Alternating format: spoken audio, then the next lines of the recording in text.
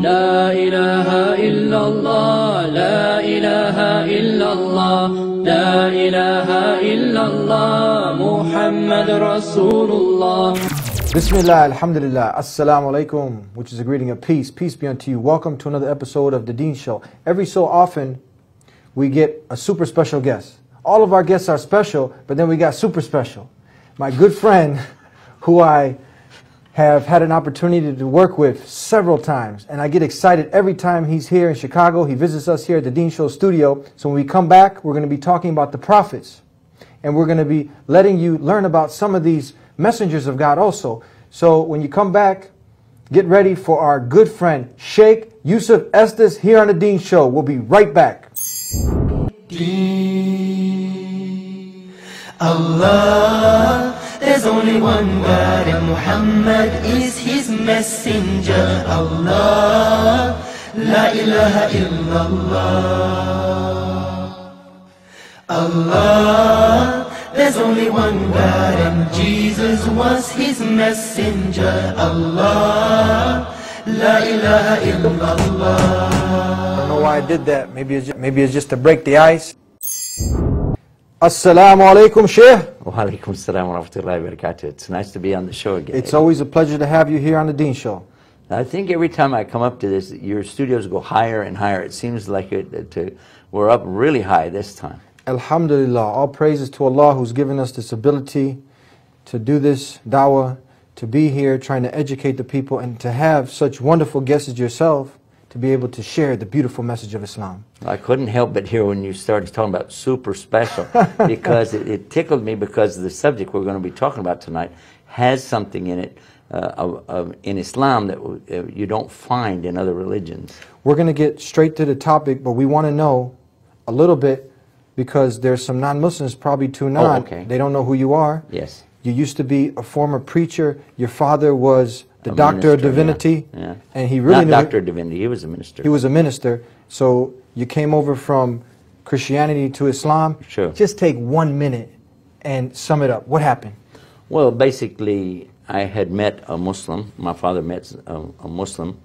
And he said we would be doing business together, and I thought, well, this would be a great chance for me to work on my conversion skills, do some of my missionary work on him. And I had heard some things about Muslims from some of the evangelists that I knew, and some that were quite famous, actually. And I had thought a lot of bad things about Islam and Muslims, and to me it seemed rather easy that I should be able to propagate Christianity, go to him and convert him. But it didn't work out like that. It was totally different. All of the misconceptions that I had about Islam were clarified and cleared up, in my mind at least, because I could see the way this man was behaving, the things that he talked about. I mean, especially when he talked about his country, Egypt, and it didn't fit the stories that I had been getting. So that was one thing. Another thing was to see the good habits of the gentleman. And he said that the teachings of Islam are thus and so. Even though I spent 3 months with this man, traveling with him, working alongside of him, I didn't really think about converting to Islam. I was just thinking about taking some of the nice qualities he had and put them into practice as he had, because, Christianity teaches these things as well. But it was a strange story that happened. What I invite people to do is go to a website we have, so they can get the whole story over there, because it takes about 45 minutes to tell it. What's the website? You can, it's called YusufEstes.com. YusufEstes.com, and they can hear the whole story on how you accepted Islam. Spell it like this: Y-U-S-U-F. Then my last name is ESTES.com, and the whole story's there. Okay, great.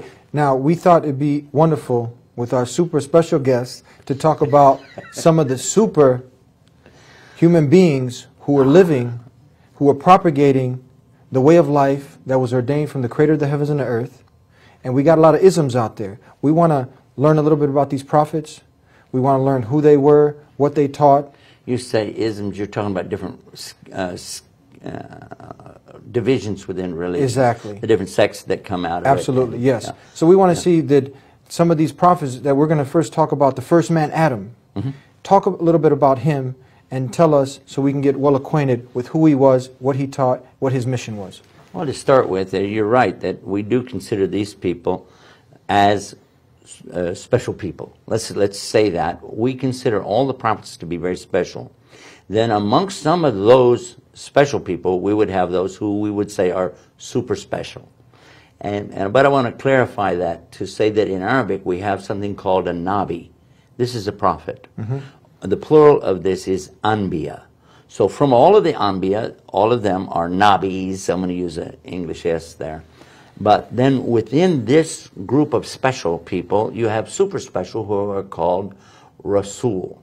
And now all of those that are rasul are also nabis because they're special, but they're super special. And if Allah accept me to say it that way, the distinction would be, first of all, anyone who is on the category of being a prophet in general, one of the special people, then that would mean that he is being divinely guided by Almighty God. He's a human just like you and I, except that he's special in that he is here for a purpose to really communicate to the people and talk with them. Now, what will be the deciding difference between them in Arabic will be whether or not he has a text which is memorized and or written down. Yes. Well, if they have a text, it will be definitely memory, and some of those, they had some that were also written down. Some were preserved and some weren't. Yeah. So that's the general thing. Now you want to go to Adam. Adam, now this is very interesting for me because when I visited so many countries, and many of them not Muslim countries, and I would ask them, in your teachings of your traditional history and so on, who do you have as a first man, if you have such a story? And all of them said, yes, we do have a story of a first man, and all of them are saying his name is Adam. Yeah? Yeah, So that's in every language. It's a good common ground there. Adam and Adun. I found Adun also mentioned. Yeah. So I found this in, of course, the Romanic languages, for instance, anything with a Latin root, French, Italian, Spanish, and so on, they're going to be Adam, as is English. You find it in German, you find it in a lot of the European languages as well. Adam, Adam, Adam. It's very interesting to me because if we did understand, that means we're acknowledging there's one common grandfather to everybody, at least according to their folklore. The funny part is, though, we all acknowledge that everybody say Adam is our grandfather, but who's your God? And then we get into all these different stories. Yeah. And as far as that goes, it appears according to the anthropologists and those who study ancient history of human beings, they will tell us that now they've changed their mind. They used to say that the people had all these different gods, and then at some point in time they all came together and decided, you know, let's start working on a one God theory, and they usually associate it with Judaism. But now their studies have indicated that even way back, that it appears the older history, they did have the idea of one God, and later this became multiple gods. This fits right along with the teaching of Islam. Now, how did it start with Adam? Was Adam created, then he was put in the garden, and then how did this whole thing happen with the sin that he committed? Can you start to tell us about this story? The story for the Jews is going to be the same story for the Christians because they picked it up from that. The Christians picked it up from that. The story for the Muslims is so identical that many people have tried to postulate that Muhammad ﷺ copied this story, that he heard it from the Jews or he was taught by some monks or something like that. It's not true. He definitely was a prophet, and he definitely knew this by divine inspiration that came to him from Almighty Allah. But the story still is the same because it's still the same truth. The truth was that God brought all of the creation together first. Then, after everything is said and done, as far as the creation is concerned, then Allah creates Adam. But according to Islam, we know that there was another creation before mankind, and these are called the jinn. Some have said that this in the Jewish teaching might have been the, I think they call them Ephraim or Ethrim. How do you translate jinn in English? Is that spirits? Can you say spirits? Some people say that. They always say sprites or spirits or genies. It's taken from the word jinn. But I think the proper thing to do is just to leave it in Arabic because they don't really have much on it anyway. Yeah, okay. So to say jinn, which is the plural of a genie, you know, Yeah. that, or Jenny, yeah, they existed prior to us. These were not angels. They had free will, free choices that they had, and they did as they pleased. And one of them was worshiping God, one God, 3 times a day, at the time of the rising and setting of the sun, and then when the sun is directly overhead. The 3 times that we are now forbidden to worship, those 10-minute spreads there. And it is said that he was actually fighting against the disbelievers of his own kind. And they were really bad. There were some very evil ones. And God reinforced him with angels who came along with him and helped him to fight and to put down all this rebellion and bad stuff that was going on. Then Allah raised him up to a very high status and made him amongst the angels, but not of the angels. In other words, he was going around with the angels and actually worshiping God and praying with these angels. But he wasn't one. That explains something we're going to come to now. The creation of Adam. The creation of Adam, according to the Quran and the teachings of Muhammad ﷺ, is not just that God took some earth and blew life into it. It's much more detailed. We know that Adam was very big. He was a huge man. And that he was formed from the clay of the earth. And so without a head.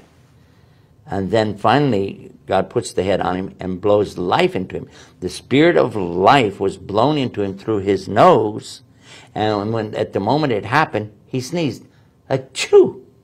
And that was the first movement that he did, was to sneeze. Then after he sneezed, he said, Alhamdulillah, which means the praises to Allah. That's his first words, praise be to God. And then the response came back to him, Yarhamukumullah. And this is the mercy also to you. Yes. And then he says back to that, Yadikum Allah wa yusli balakum. And the guidance of Allah for you, and he makes your affairs easy for you. So this is the first dialogue of Adam. Now Adam is not born, he's created, and the spirit that he has in him is blown into him by Almighty Allah.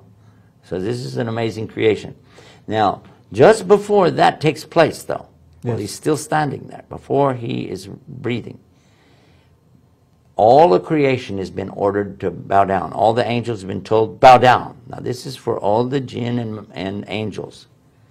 And all of them bowed down, except for this one who had been elevated up with angels. And he refused. He said, I'm not going to bow down. Direct commandment from the Creator. He refused to do it. Yeah, and he said why. He mentions why. He said, I'm better than he is. I'm made from a smokeless fire. The content, the makeup of a jinn is to be made from a fire, whereas the angels are made out of light. Either case, we wouldn't see them, but this is a different substance. So the one he's saying, I'm better than this guy, so I refuse to bow down. But the angels are better than him because they're absolutely pure and they're bowing down, so why can't you get with the program, you know? Well, he says why? He says because I'm better than him. So this arrogance, called kibr in Arabic, is the reason why he is condemned. It's for this reason. Even though he had done some good things, been raised up to a very high level, but he refused to obey Allah. And he said, I'm better than him. So his arrogance, anybody's arrogance, will not fly. It won't work in front of Allah. Because Allah is the only one who is the greatest of all. It's called kabara, that's the root. And Allah is akbar. We say Allahu Akbar, Allah is greatest. And kibr, this is pride, come from the same root, means you put yourself up like, see how great I am. And this doesn't work with Allah. Egomaniac. It's considered a form of making partners with Allah, actually. So this is dangerous or stuff. Shirk, unforgivable sin. We talked about that in a previous program, the unforgivable sin of shirk. Well, this is the blasphemy, and this is what he had done. This is what's so horrible. Because if a person will do that, he'll do anything. If you know there's a God, and he obviously knew, I mean, he's right there with the angels, hello, and he knows that that was a command. It wasn't that of any ignorance whatsoever. It was just real stubbornness. Say, you know, okay, God, tell me what to do, and I won't do it. This is very scary. Yeah. May Allah save all of us from that. I mean, so now, how does the story of the garden go, where they're both in the garden? Does this come next now? Yeah, well, Allah subhanahu wa ta'ala said in the Quran that He said, لَقَدْ خَلَقْنَا الْإِنسَانَ فِي أَحْسَنِ تَقْوِيمٍ, that verily I have created the mankind from the very greatest of molds, the best molds. So this is the statement that comes. Now, in this condition, he has to be in the best place. And he was. He was in a place called Aden, or Eden. We call it Eden, the Garden of Eden. Now, the next thing that happens, Allah creates for him a mate from a bone in his side, which we call the rib bone, and then Allah gives life to it. And it's very interesting that the woman is not considered to be below a man, like under the foot. Didn't come from a foot bone, didn't come from the head bone, but from his side. And in this way, she's equal to him in front of Allah. That is a very nice concept as well. Then what happens next is they're told to enjoy all the fruits of the paradise, to eat, to drink, to enjoy, and there's so much in paradise. I hope all of us get to go, be there, and enjoy this firsthand. But for sure, this is what they were going through. They were enjoying this wonderful place, but they were commanded, enjoy everything here, except for the fruit of this one tree. That you shall not eat. Now this story is exactly the same here that you'll find in the Bible. Don't eat from this tree. Yes. And the devil now comes to them, each of them, not to her and then she goes to him. This is different from Christianity and Judaism. Because in our story we have that the devil went to her, yes, and she ate. Then the devil goes to Adam and he ate. So we are not putting any blame on her.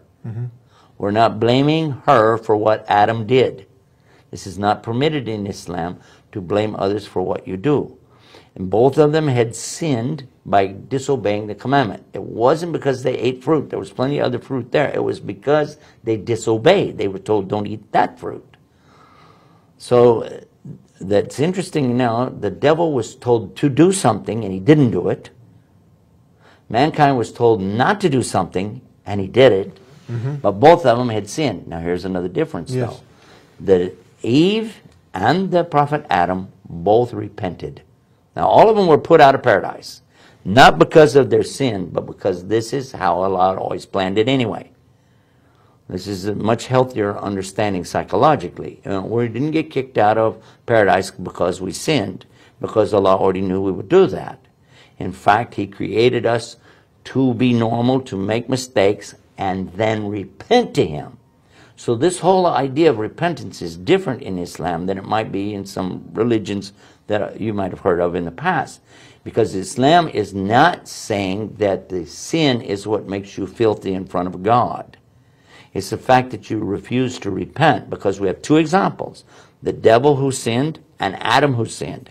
Adam and Eve are forgiven because they asked to be forgiven. Yes. Who did they ask? They asked Allah. And along the way, they won't do that sin anymore. You know, I learned from my lesson. I shouldn't have done it. I made a mistake. And I'm sorry. I really am sorry. And whatever you want me to do to make up for it, I'll do it. So this is the concept we have in Islam. And so the devil, though, he says, no, I'm still not going to ask for forgiveness, because now if he does it, he has to go in front of Adam and put his head down. And he says, I'm never going to do that. I will not prostrate in front of this guy. I'm better than him.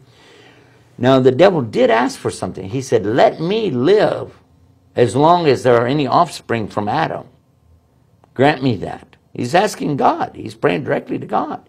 And he says, grant me that I will live long enough to be there for every single son of Adam.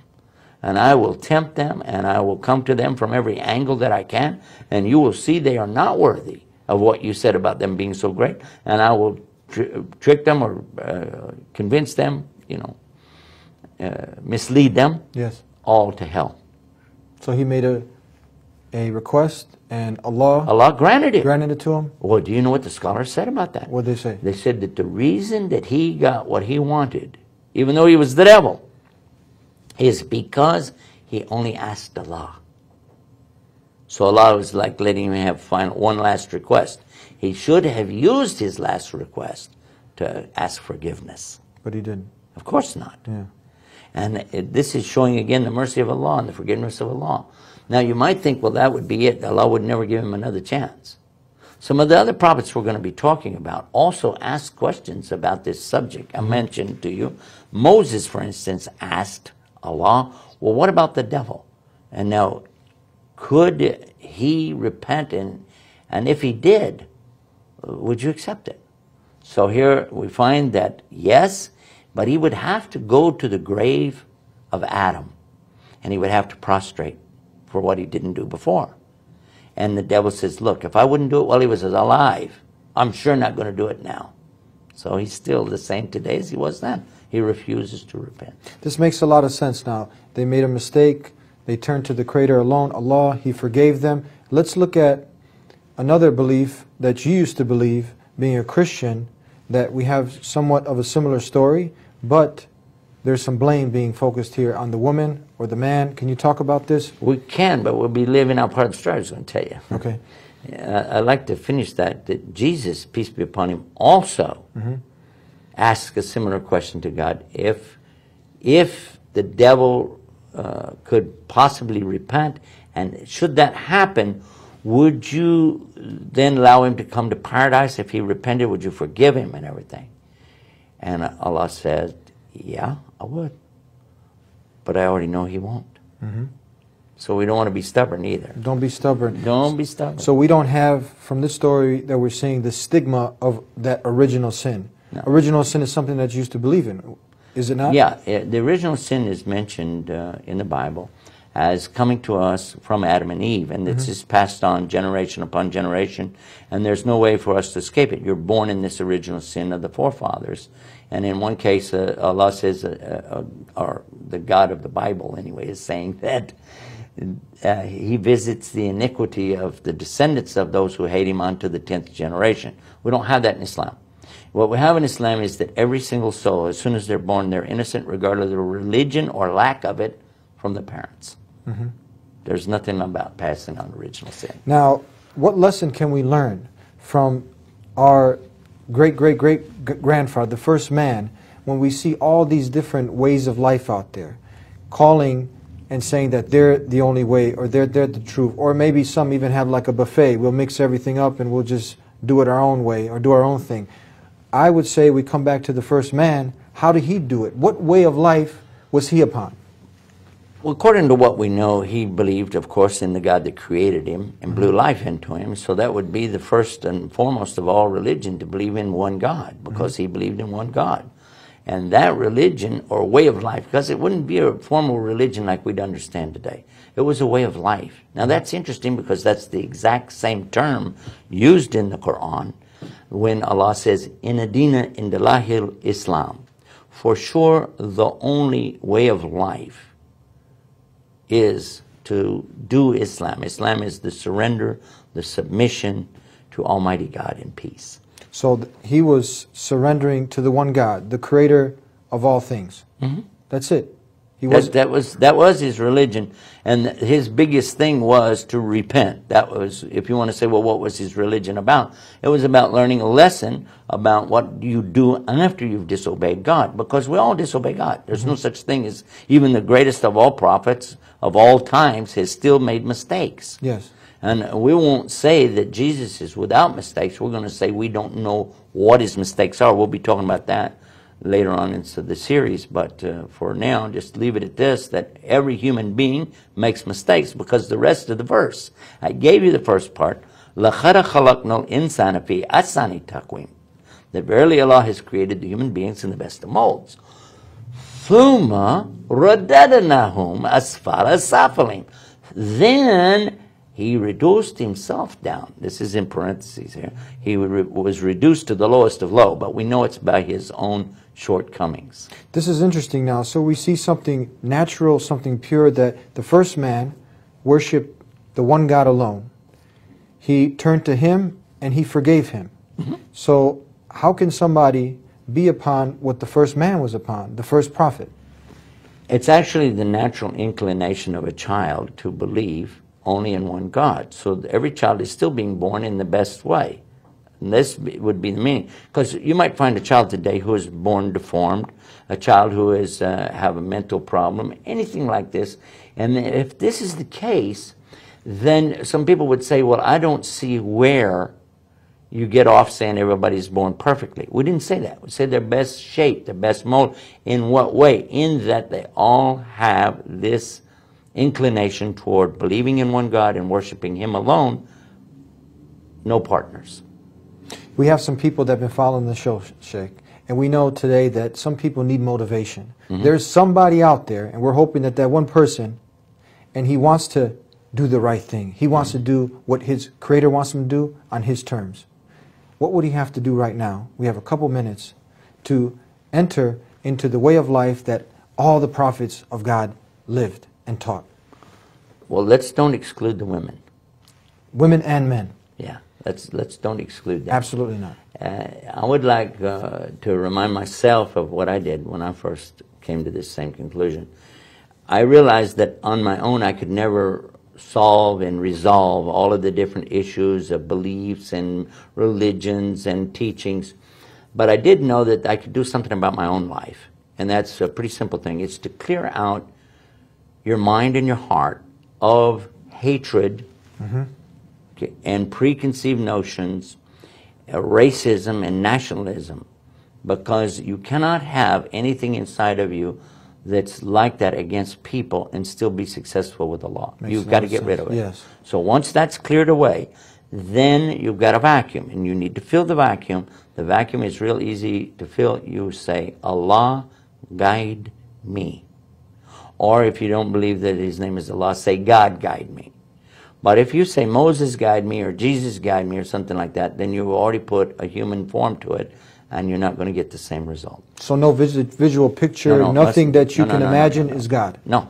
Okay. No. So call on Him alone, ask Him to guide you. That's simple. It's something that makes sense. It's not confusing. Ask the one who created you to guide you. I'm going to ask you a question. Sure. Didn't you do this exact same thing yourself at some point in your life? I did the exact same thing. Yes, I did. I humbled myself, and I would ask the Creator, I say, you know what? What's this all about? I need some assistance here. And in different words, I basically asked for the guidance. That's what I did. The end of the story of me coming to Islam is when my friend told me, you know, we were discussing real heavy one night, and he said, listen, this is not about you and me and you and your father, you and your wife. It's about you and God, so why don't you go off and talk to Him? I did, and in my heart, really strong, I said, oh God, guide me. And here I am today. Thank you for being with us today. We're going to have to continue on and have you back. Please take a second. We're going to wrap up. We got 1 minute left. You have some websites that people can visit if they want some more information. I would recommend to those who are Christian to find what we do believe about the Bible and Christianity. They can go to 911bible.com, BibleIslam.com. Those are two different websites. Then to get started on the faith in general, we have another one called BridgeToFaith.com.